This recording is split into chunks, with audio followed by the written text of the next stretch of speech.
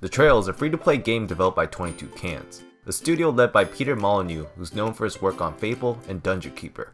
With a unique artistic style and a simple premise, The Trail promises to capture feelings of adventure and exploration. However, Molyneux is infamous for his failed promises and letting gamers down, so let's find out if The Trail is worth your time and if the criticisms are true. You start off as a pioneer in a new land, walking a vast trail to a town called Eden Falls. Eden Falls is supposedly a rich center for social and economic opportunities. On this journey, you witness breathtakingly beautiful and dynamic sceneries. From the forest woods to the snowy mountains, the trail has a visually appealing world which is further enhanced from its unique art style. Every character and animal you encounter is unique, and while the trail may seem uniform, I never felt that I was walking the same path. Because of this, I was eager to find out what was at the end of my journey. The trail's music was also exceptional. Although the choice of music is repetitive, I found that it added a positive and calm ambience to the game. During my playtime, I never felt rushed and had no trouble absorbing the environment. Yet, much of this joy was hindered by the game's performance issues. Even at the lowest settings, my device had plenty of frame drops and even delays in touch response. This issue is present throughout most of the game, which really does take away from enjoying the scenery. But it should be noted that performance issues may vary depending on your phone.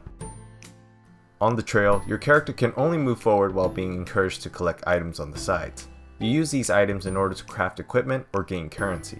This is vital for survival, as your character is subjected to a stamina meter which depends on items and equipment.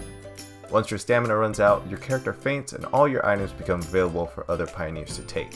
These pioneers are other players, and you're able to trade with one another at subsequent campsites, which act as checkpoints and a place to recharge your stamina. However, this is essentially the bulk of the gameplay, which feels very repetitive and drab. Through the latter stages, I found myself entirely neglecting the system and just letting my character faint so that I can move on with the trail. Along with this repetition, microtransactions and advertisements are heavily pushed upon you during gameplay. Crafting items requires long waiting times, moving on to new stages requires heavy entrance fees, and a microtransaction store can be found at every campsite.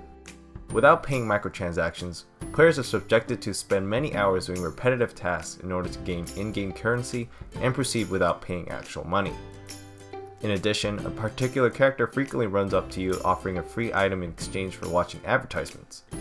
Although viewing advertisements is totally optional, the character's presence intrudes a sense of adventure and overly exposes the game's financial intentions.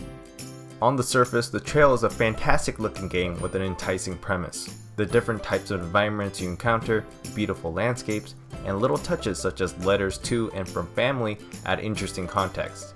But the game suffers from repetitive gameplay, worsened by the method in which microtransactions are presented.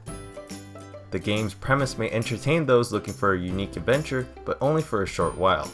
There may be a bigger payoff in the end, however, the long trail just isn't worth the time.